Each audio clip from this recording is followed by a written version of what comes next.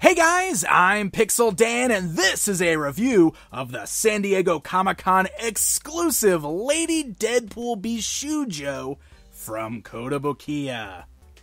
That's right, Kotobukiya is bringing an exclusive version of their Lady Deadpool Bishoujo statue to San Diego Comic-Con 2016, so let's check her out.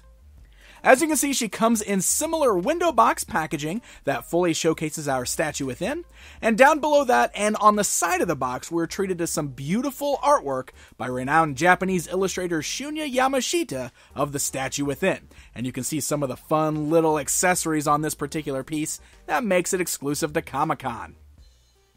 The back of the box gives you a few turnarounds of the statue and a description, and even a sneak peek at an upcoming Bishoujo piece.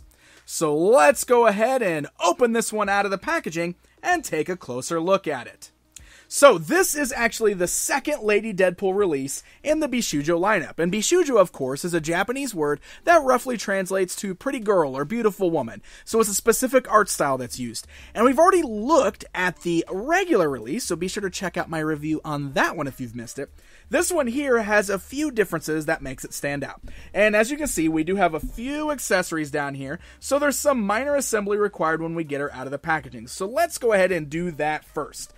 So we've got this nice Eero here that we could put in her hand. You can see there's a little peg. You just got to kind of find the peg hole in the specific spot. Plugs nice and firm into the hand just like that. The things that really make this fun are her San Diego Comic-Con exclusive swag items. Look at this. We've got a San Diego Comic-Con badge. It's a 4-day pass for 2016. And we've got a swag bag, one of the giant bags. If you've been to Comic-Con, you're very familiar with the giant bags. So we've got this little piece of hair that we've got to plug into, her ponytail. I would recommend putting on the badge first. Put the little lanyard around her neck just like that. And then we can take the hair piece and plug it into the back of the head, just like so. And it's got a little peg on there. It's a nice firm grip. There you go. Press that in there. And lastly, we've got the little swag bag. Now this kind of hangs over the back part, so you can just kind of take the handle and kind of thread it through her fingers just like this. There we go. Get it on there. Just like that. And that way, she's got it slung over her shoulder, and she is ready to go wait in line for Hall H. So let's check out this particular statue. Now, the statue itself, the base part, is pretty much exactly the same as the standard Lady Deadpool statue, complete with the nice circular display base that she's permanently attached to. It's got the Deadpool logo on there. And all of the shading and the paint deco on this is really, really nice. I mean, look at that. Great shading in the red of the outfit there. Good variance in that. Love the pouches and the Deadpool logo on the belt. So the stance is exactly the same as before, but she's got a few new pieces, of course, that makes her stand out. First of all, you'll notice that the mask is peeled up on this one, which reveals Wanda Wilson's face. You can see it's a little dinged up, like you would expect of Deadpool there. But, she's got the pretty girl look to her still, the Bishoujo look with the bright eyes there, a little smile on her face.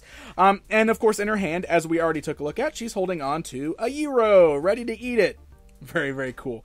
The little badge is a great touch, and it looks a lot like the San Diego Comic-Con badges, except I think they changed them this year, but I digress. This is still really neat. It's got the official San Diego Comic-Con logo on there. It says 4-day pass 2016. It has a little barcode on there. And then, of course, the bag has the logo as well. Very, very cool. I just thought this was a really fun way to refresh this particular statue. And what's really funny about this, the thing that I really find so neat about it, if you've ever been to Comic-Con, or any convention really, you know that Deadpool and Lady Deadpool both are very common cosplay costumes. So the fact that Wanda Wilson herself is just going as herself to Comic-Con is so meta, right? And it's so, perfect fourth wall breaking kind of stuff you would see out of Deadpool. I love this. I think that makes this piece extra fun, extra funny, and just a really cool piece for your collection. So let's go ahead and do this. It's comparison time. Here's a look at that standard release Lady Deadpool standing alongside the new San Diego Comic-Con version, just so you can see how they differentiate from each other. And here's something else that's extra fun about this. If you have that standard release, the parts are interchangeable between the two, meaning the hands and the heads. So if you want to swap parts on here to make your desired piece, you can do that. You know, I could swap over the Comic-Con stuff to this one real easy if I want to, or I could do a simple head swap. I mean, check this out. I can easily just pop the heads off these. They share the same peg as one another. So, you know, if I want to put the masthead on this body here that's already holding on to the Euro and the San Diego Comic-Con stuff, well, I can do that. And now I've got myself a masked version of Lady Deadpool going to Comic-Con. So it's pretty neat that you've got the option to swap those parts there if you want to. So there you go, my friends. There's a look at the brand new San Diego Comic-Con version of the Lady Deadpool Bishoujo. I gotta give a special thanks to my friends at Kotobukiya for sending this along so we can get a good look at her before she's released. Like I said, this will be exclusive to San Diego Comic-Con 2016, but if you're not attending, pre-orders are available right now at www.kotous.com.